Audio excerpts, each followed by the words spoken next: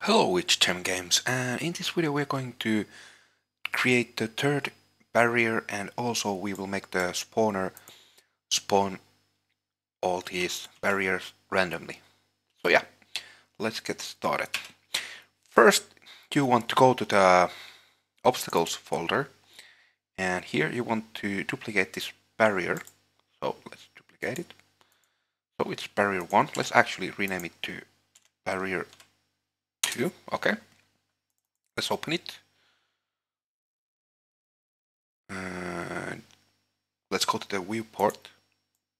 Let's click the mesh. And here on the static mesh, we want to select some other mesh. Let's see what we have here. Actually, I think we will have to go down. So,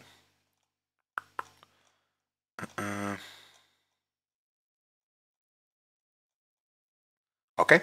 So, road work sign 1, for example. Let's use that. Or road work sign 2. Okay, let's use that too.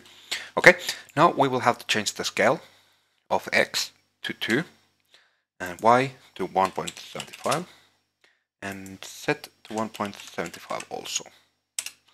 Okay, now what we want to do here, we want to click this dead collision. We want to actually make it the right size, so let's scale it like this and maybe like that. Let's move it a little bit more like that.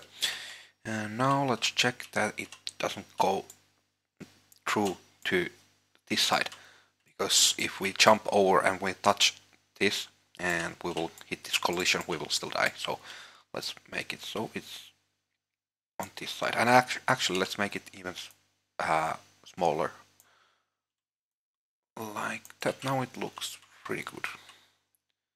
So yeah, okay, that's working. So let's compile and save, and now we can close this. So let's go to the blueprints folder and to the GM Endless Runner. Here we are on the spawn obstacles function. What we want to do, we want to move this further left like this.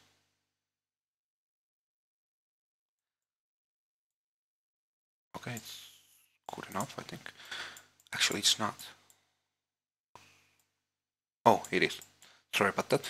Now we want to right click and we want to get the random integer in range. And yeah, let's make the minimum value 0 and max 2 for now. And now from the return value, we want to switch on int this. So let's get to here. Let's add 3 pins here. So 0, 1, and 2. Okay. Now let's connect the 0 to this one. Okay. Now let's duplicate all this code. So Control C, Control V. Let's move it to here, under, and another time, like this. So now we have 3 of those. So now let's get the first one, sorry, the number 1 to the second one. Let's add a reroute to here. And now the third one to the number 2. Let's add reroute.